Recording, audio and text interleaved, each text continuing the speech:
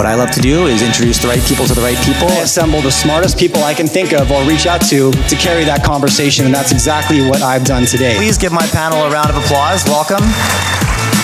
Okay guys, Jay Martin here, CEO of Cambridge House, and I'm now joined by Michael Gayad, money manager, fund manager. He produces the lead lag report, among several other things. Michael, it's good to see you. Thanks for coming on. Yeah, no, my pleasure. Thank you. So there's a handful of things I want to talk to you about today, and a variety of directions we'll probably end up going in the time that we have. But for anybody who's not familiar with you, could you start by giving us the elevator pitch, what you do, what you spend your time doing? Sure. So for the better part of the last 10 years, I've tried to build a bit of a name in the industry. I had a phase in my life when I was on CNBC and Bloomberg almost every other day. Hopefully that doesn't disqualify anybody watching this from continuing to watch it. Was one of MarketWatch.com's top writers for several years and built a fairly large social media following along the way. I've got around 220,000 Twitter followers and 30,000 plus LinkedIn first connections. I published since 2014 5 different white papers over the years, each of which has won a different award, 2 from the Chartered Market Technicians Association, the Dow Award, and 3 from NAME, the National Association of Active Investment Managers, and have presented all over the United States talking about the findings of these award-winning papers, which relate directly to what is my primary profession, which is a mutual fund and ETF manager.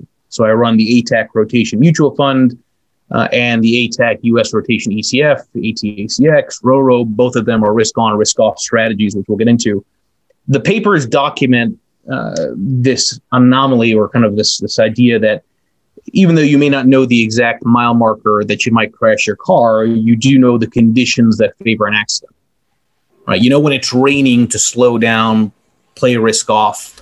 When it's sunny to speed up, play risk on. And in the context of markets, there are leading indicators that more often than not tend to get ahead of these kind of extreme high risk periods. So everything that I do is much more focused around the idea that if you want to kill it, you have to not get killed. Right? And I think that's kind of a critical part about thinking about investing in general. I like that. Okay. Can you, so I want to pull on that. Give us a real life example, right? It's been a crazy year. So there must have been some indicators you've been watching. Talk to us about what you've seen and what you did as a consequence. Maybe dial it back 12 months. Yeah. So, I mean, it's been a remarkable period, as we all know. So the mutual fund that I run goes risk on equities or risk off in treasuries, using the behavior of utilities and treasuries as leading indicators to risk. So let me take a step back. The 2014 Dow Award paper documents this phenomenon whereby historically, when you go back to the 1920s, when the utilities sector, the most boring sector of the stock market, when utilities are outperforming the broader stock market on a very short-term basis, generally you tend to see stock market volatility rise afterwards with a lag. Right. So in other words, utilities typically move first performance-wise, and then the stock market tends to historically get more volatile. And one of the stats in the paper, for example, shows that historically in the top 1% of VIX spikes, those real collapses in equities, historically utilities are already leading 75% of the time before the VIX spike takes place. Okay. Interesting. The conditions, right? Makes and sense. it's not some random correlation. The causation there is around interest rates, right? Utilities are the most bond-like sector of the stock market. So as utilities move, it tells you something about changes in the demand for capital, changes in inflation and growth expectations. Treasuries have a similar dynamic. Historically, when you have long-duration treasuries outperforming intermediate, a form of flattening. Historically, when you have these kind of pulses of that, you tend to see a similar dynamic whereby stock market volatility, risk-off conditions present themselves afterwards. So if you go with me on that idea, and even if you don't believe me, you can go to the papers and see the actual research behind it. Mid-January last year, the mutual fund using utilities and treasuries picked up on their strength, meaning that utilities and treasuries prior to the COVID crash were sensing something. There was some kind of expectation that the demand for money was about to fall. Mm-hmm. Fund positioned fully into treasuries, stayed there throughout the entire COVID crash, and then positioned back risk on March 31st into equities. So avoided the entire decline, made money during the flight to safety trade, and then positioned pretty much all in almost a week after the low, or pretty much a week after the low. So the mutual fund ended up being up over 72% just because it avoided a major tail event Again, not getting killed, right? Yeah. Made money, had higher capital compound off of, and then rotated back at lower levels. The challenge, Jay, is that, when you have an approach that's so focused on avoiding the accidents, you're going to be more cautious than most people and slow down continuously entering multiple storms. Sure. Which means that you're on average, more often than not, it looks like you're not getting to your destination fast enough because you keep slowing down and you keep being wrong, slowing down, waiting for the accident that never occurs until it finally does. Right. And last year was obviously that accident. Okay. So I got to ask, what are you watching right now, Michael? What indicators are top of mind? So look, the area in the United States that most people have been focusing on are clearly small caps. Right, especially after the elections, U.S. small caps went vertical, and a lot of people thought that was not justified because of zombie companies, and I don't disagree with any of those narratives. But to some extent, a lot of the move that's happened in this post-election period, which is just a reiteration of the reflation trade, is being justified by the behavior of lumber, in particular lumber relative to gold. So one of the papers that won the 2015 Founders Award is titled Lumber Worth Its Weight in Gold. And what the paper documents is another risk-on, risk-off dynamic. Lumber is perhaps the most important commodity to track, more so than oil, more so than copper. I know a lot of people look at oil for inflation expectations, valid. A lot of people look at copper for industrial pickup expectations, also valid. Lumber is more powerful from a signaling perspective, at least in the United States, because of the tie to housing. Right. So we know that housing is a leading indicator of the economy. Most people's wealth is in their homes. The average home has about 16,000 board feet of lumber. So it stands to reason that if housing is a leading indicator, well, then lumber must be as well. When you compare it against gold, which is more of a safe haven risk off commodity, it actually tells you a lot about risk. Now, how does that tie into small caps and the justification of what we've seen higher? Well, if lumber is outperforming gold, that means there's an expectation of housing continuing, housing strength continuing. We've seen that construction activity, which means credit creation continuing, right, which means U.S. consumer wealth increasing, which means small caps, which are more sensitive to the domestic economy, should be outpacing multinational large caps. Sure. Right. So there's a link there, right, between the behavior of lumber and even from a cap perspective, large versus small. So I keep watching this lumber to gold relationship very closely here, and that ties directly actually to the ETF I run, RORO, from a risk on, risk off perspective, because the relationship has gone vertical.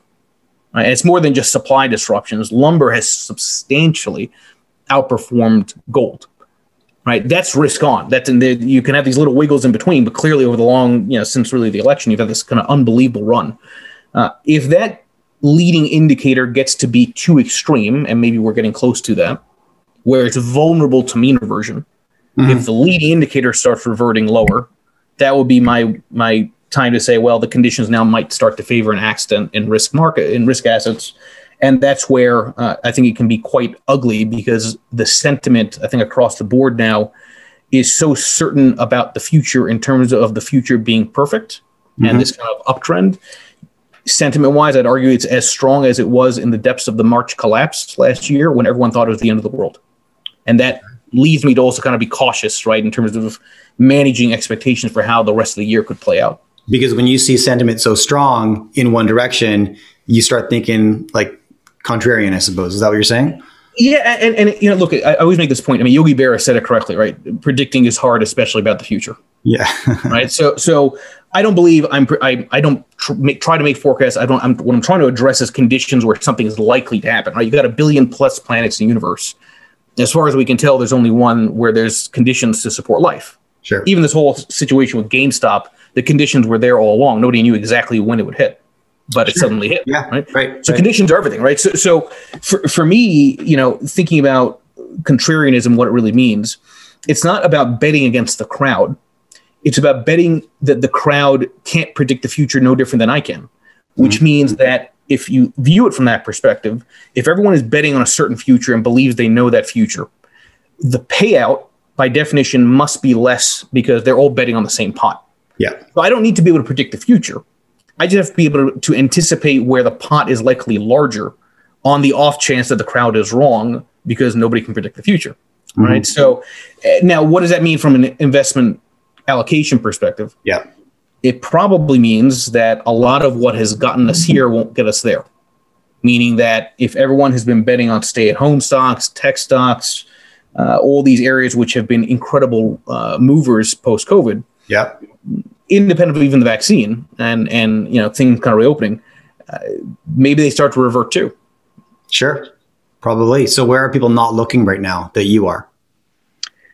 So it's interesting, right? Because it seems like everything's going up except now treasuries, right? There's been a quite an aggressive sell-off. So the area which I think is most interesting relates to this sort of broader macro style discussion of growth versus value, right? So, and let's kind of deconstruct that for a bit.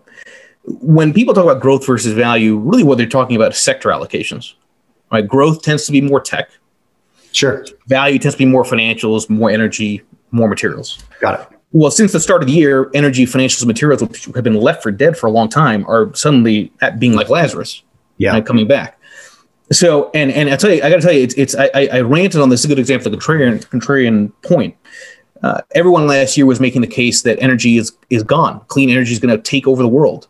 Okay, all that could be right. It doesn't have to be right next year or the year after. It can be a long process. You can have these kind of mini waves of strength as the energy sector tries to make a comeback. And energy has been one of the best performing sectors in the United States all year. Meanwhile, tech as a sector really hasn't actually performed. It's been in line with the S&P for the last 4 months.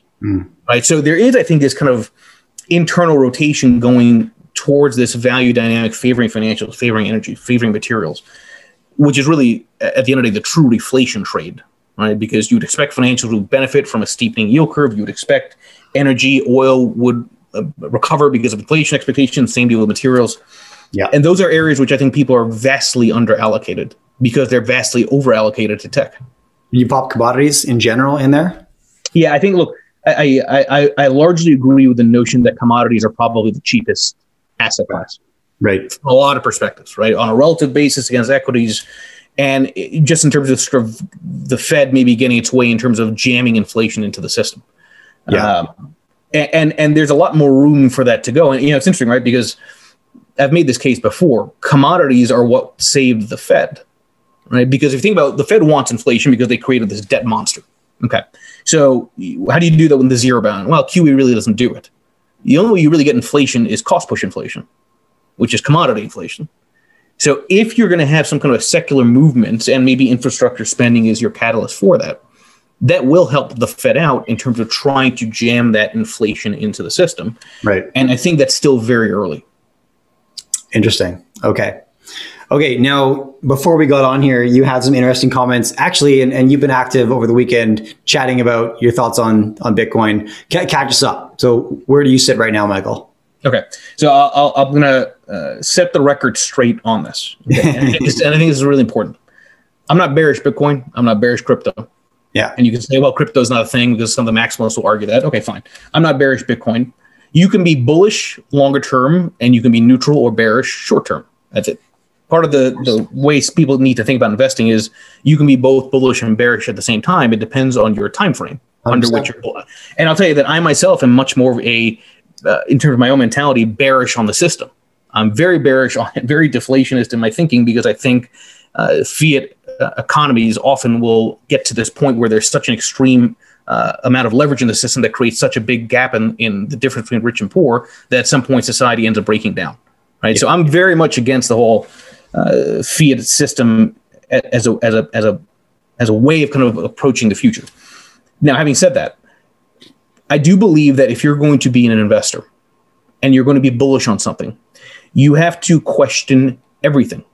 You have to debate everything. You have to take every single narrative that people use as bullish and counter it because that's what's going to help you with your own sizing and conviction.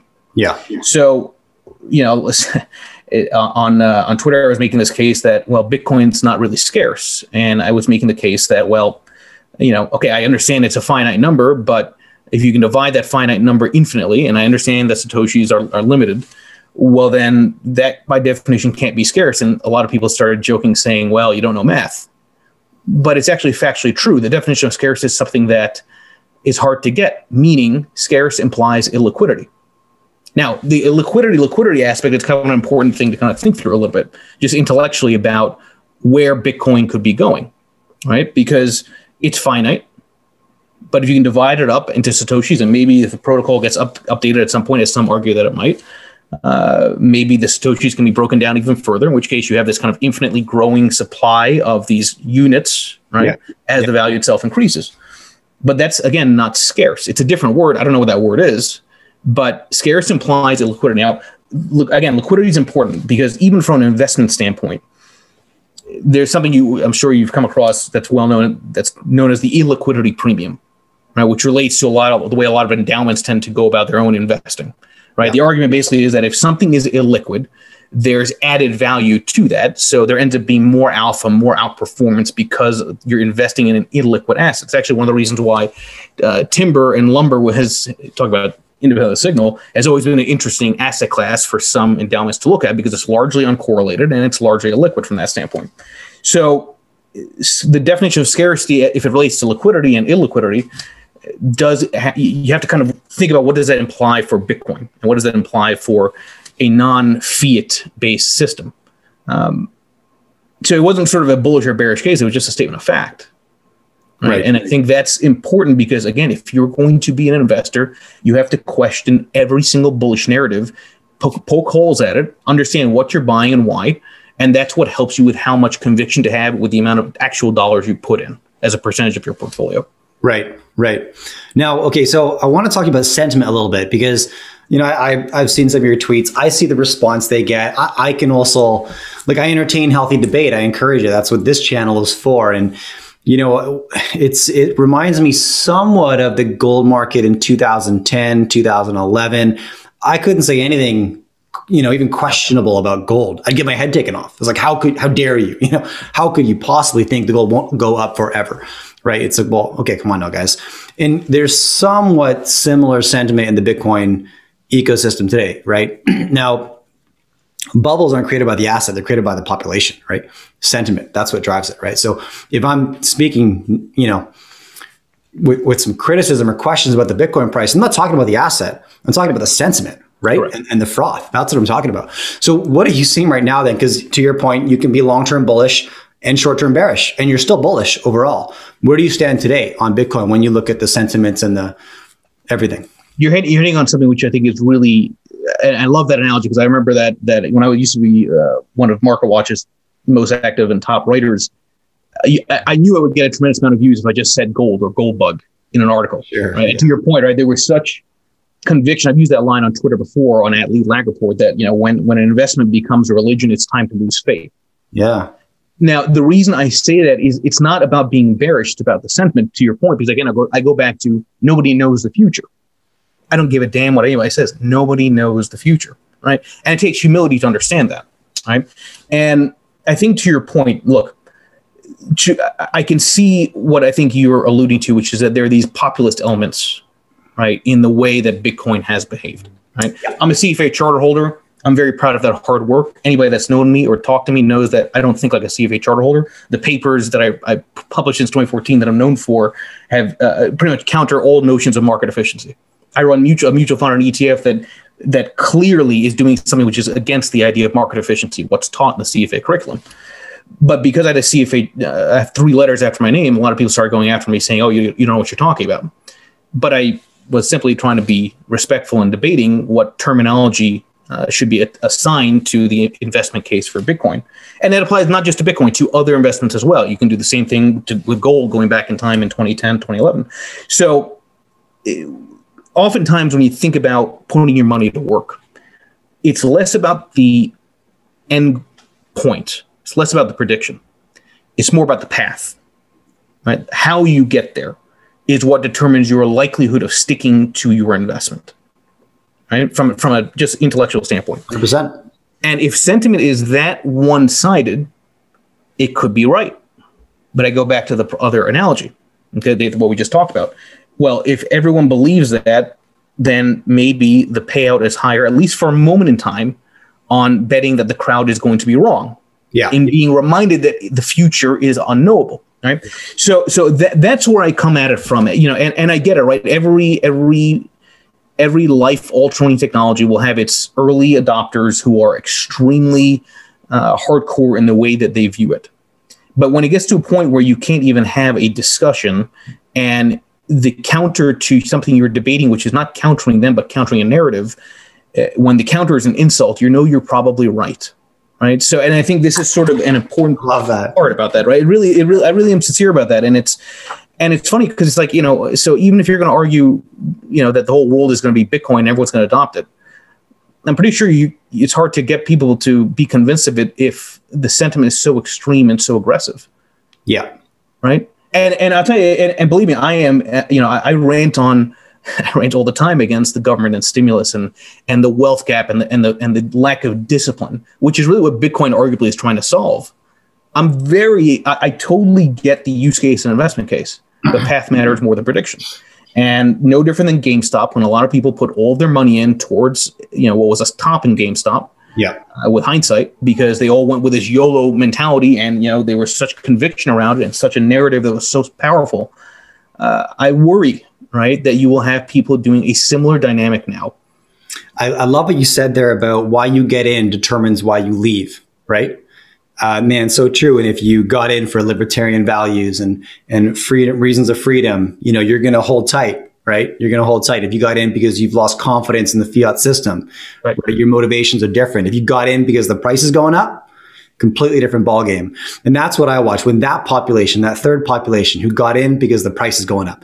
We can be talking about anything, real estate, gold, Bitcoin, GameStop, doesn't matter, right? But when that population starts to outweigh or at least make up enough of the balance, that's, yeah, okay, got it. So, so personally, Michael, you invest in Bitcoin. Is it in your portfolio? If so, how do you look at this asset? No, it's not. Although I've traded crypto assets before, right? Yeah. And it's funny because there's an argument that, well, if you're bullish, then you should be in it. That's not true, because the path under which, it's funny, right? I always rant on this, independent of Bitcoin. Any investment. If you're a real investor, you want things to go down. Sure. Let's think about that for a second, right?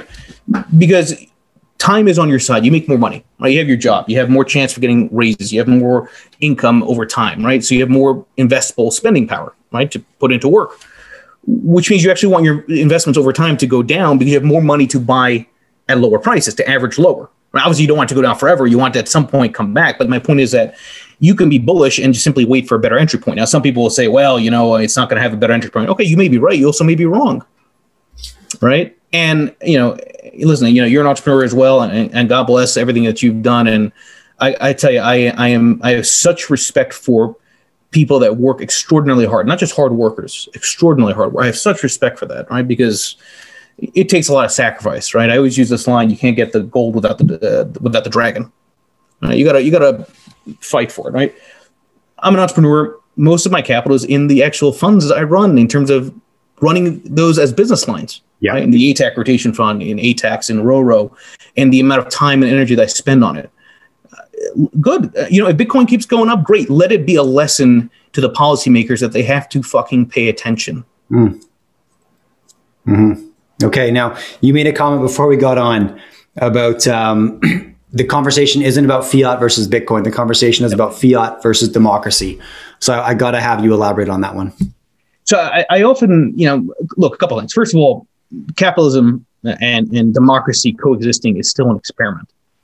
Now, that may be controversial, but the reality is, in the grand scheme of things, this experiment of the United States, okay, has only been around for a few hundred years, not thousands, right? So, and these things take a lot of time to kind of play out, right?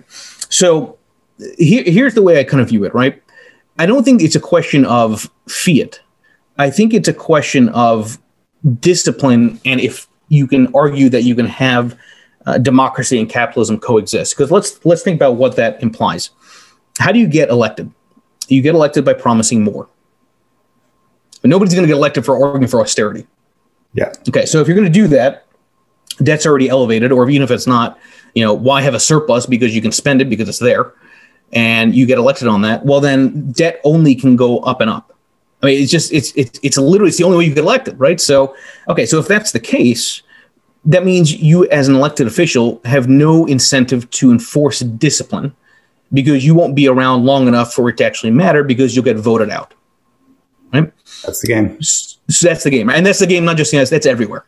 That's human nature. I mean, okay. So if that's the case, this is the bigger question, right? Can fiat coexist with democracy?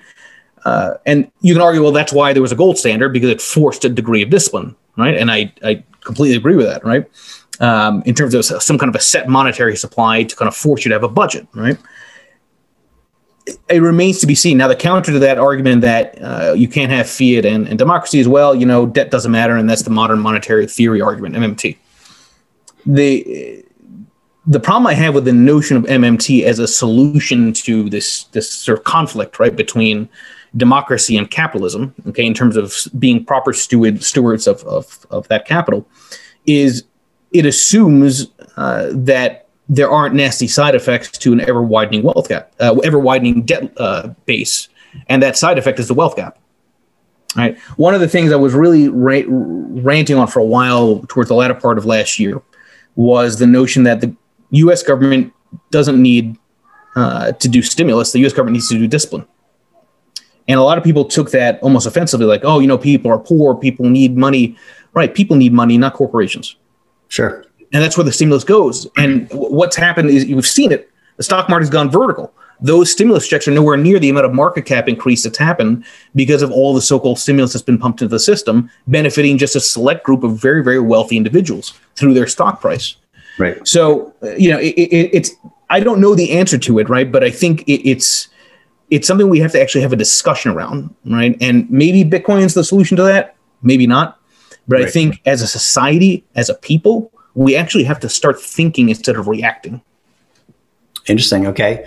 Now, any thoughts, Michael, on the whole concept of central bank issued digital currencies? I am sure it's coming. I am not sure it will matter. Right. Now, look, this is a point which I think is valid. Right. You can't stop Bitcoin because the network effect is there. Okay. Yeah. You can, however, make it a hell of a lot harder. Okay. Sure. And you don't even have to outright ban it. To me, it seems like it's a fairly simple way of at least aggressively slowing down adoption rate. Tax it at 90%.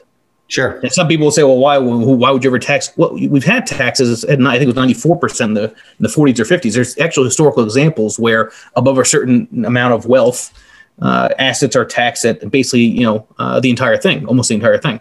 So, it seems to me it's plausible you can slow it down aggressively, right? And it goes back to path versus prediction, right? If you're going to put your entire portfolio, which is a sign of conviction, well, then you better bet that path is only going to go up, right? Because there's uncertainties in life that you're going to have to deal with along the way that you can't have conviction on in terms of when they occur, which is when you need that liquidity. And that's why the sequencing of returns matters with this, right? So again, I go back to, I think it's good to have debate and to think through this and to properly size, whether it's Bitcoin, stocks, bonds, anything like that, rather than just have an immediate reaction, which is negative, because that doesn't get anybody anything. Yeah, I'm with you. Okay, Michael, look, it's been great having you on. I'm so glad we could do this. For anybody who wants to hear more and read more, because I know you produce a ton of content. You're on Twitter, super active on Twitter, but you got regular videos, weekly videos, right? And you produce a lot of written content. So where should we send people? Yeah, no, my Twitter account's probably the best, at LeadLagReport, and then, of course, LeadLagReport.com. And then, again, if you happen to be interested in risk-on, risk-off strategies, I run a mutual fund, I run an ETF. I'm more than just some research guy. I'm managing money. I'm putting that capital to risk. And, again, thank you, for everything that you're doing. I think you're providing a lot of great content, and this is the kind of stuff that people need to listen to. I appreciate that. It's a ton of fun. I love it. All right. Thanks, Michael. Thank you.